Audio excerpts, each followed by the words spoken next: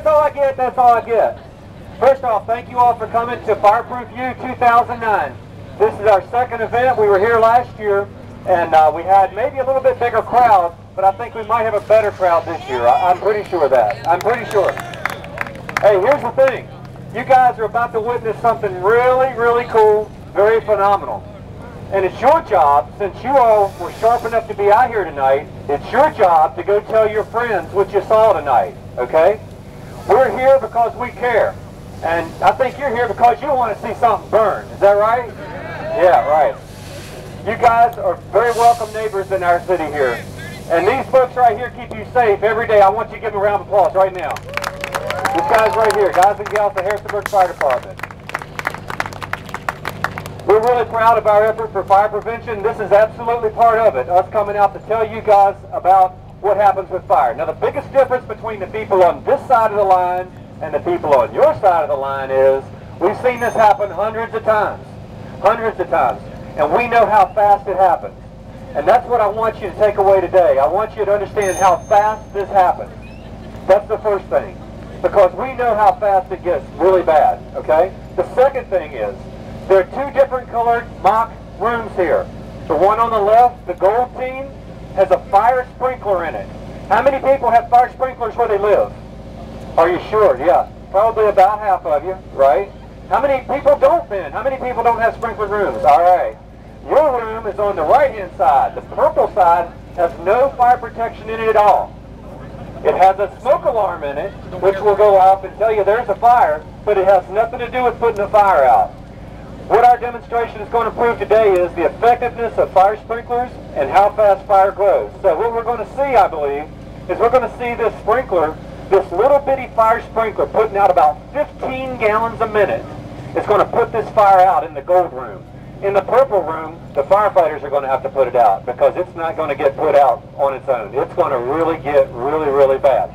Now, the firefighters' hoses puts out about 250 gallons a minute, and the sprinkler puts out 15. Hey, good things do come in small packages. I think you're going to see this fire sprinkler really do a real number on this fire. So, we've got two willing participants up here to light these fires. We're going to light them simultaneously. They'll grow at just about the same rate. What's going to happen, the fire sprinkler over here is going to activate, and I'll walk you through this thing. It's going to put the fire out. And at some point, the firefighters are going to have to put that one out because it's going to get really nasty. And that's what you come to see, right? All right. So, Captain Hart, Firefighter Quisenberry, light that candle.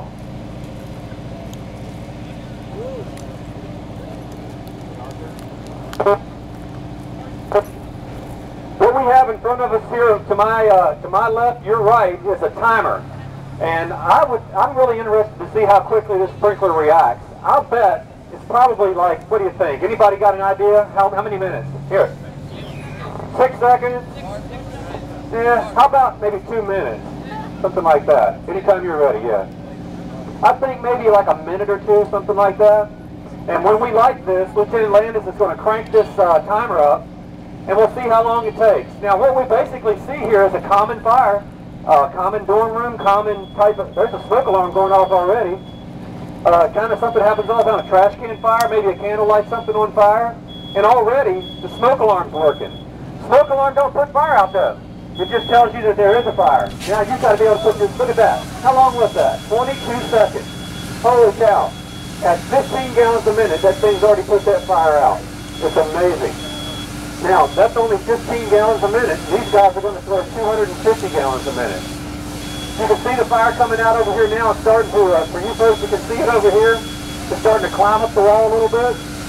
And there's going to become a point where we call flashover. Flashover is the point where everything in that room just kind of goes poof, and it's just a big ball of fire. And I'll kind of walk you through it. But this fire over here, you're going to live out this fire right now. You're going to get out, you're going to be safe. I'll guarantee you. But this fire over here, it's getting to where you're not going to be able to survive it. At some point, you will never get out. Right now, those temperatures at the ceiling are probably close to 1,000 degrees.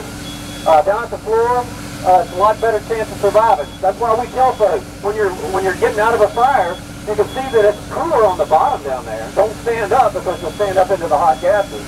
Right now, we're getting close to flashover, and I would say we're probably right about the time of flashover right now. that fire's getting a little bit nasty. We're going to let it grow a little more, because even right now, you've got very little chance of surviving this fire. See the thing's dropping down? You'll see this fire just roll out, and all at once, it'll get really bad. We're a minute and 4 seconds, folks. A minute and 7 seconds. Watch this black smoke turn into fire here in a minute. You're going to see it. It's just going to come out and just turn orange with fire. You won't survive that fire there right now. Look how thick that smoke is. And we're not even containing the smoke. It's going away from here. It's getting pretty nasty. A minute and 22 seconds. Our average response time in the city of Harrisonburg is 4.06 minutes. We're usually on the scene in 4.06 minutes on average. We just got the call of this fire. Look how nasty it is. See how the smoke is starting to fill that compartment? And at some point it's going to become so hot, everything ignites all at once. It's coming now. It's coming out now. It's getting real close, and all of that black smoke will turn into fire. You guys are at a perfectly safe distance here right now. Do not worry. The firefighters are going to put this out once it flashes over and get some real serious involvement. We're at 2 minutes. 2 minutes. It seems like forever. And believe me, as you're sitting there waiting on the firefighters to get there, I bet it would seem like forever. But the firefighters are probably coming across the interstate by now if you live here. That's flashover right there. You're done right there. You will not live at this point. Those temperatures are well in excess of 1,500 degrees, and you will not survive that fire right there. I think the guys are going to go up and put this fire out, and this is how quick it happens, folks. It won't take much, but that's what a firefighter does for you.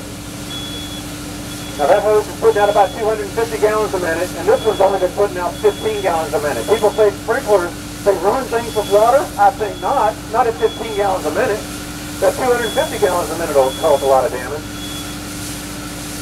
And that's what they do best right there, folks. Give them a round of applause right there. This is B shift for you. This is very unusual because fire is scared to death of B shift. It hardly ever burns when these guys are around. It knows better.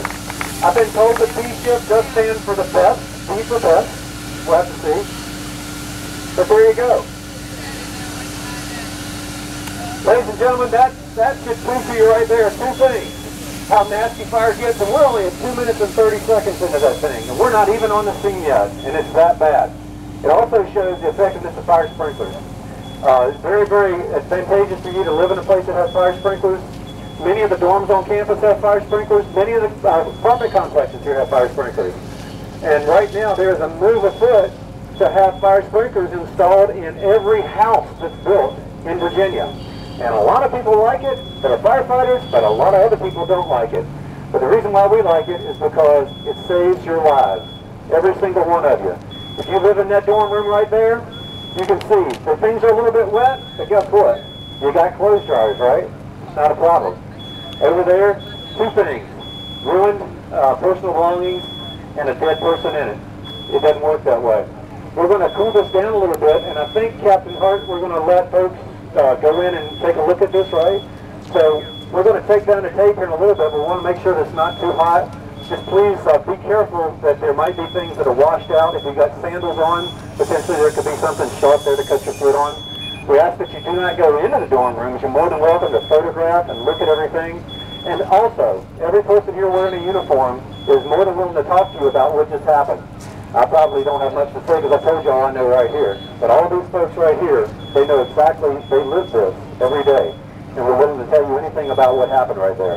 But I think we'll look at it right there and we'll tell the story for you.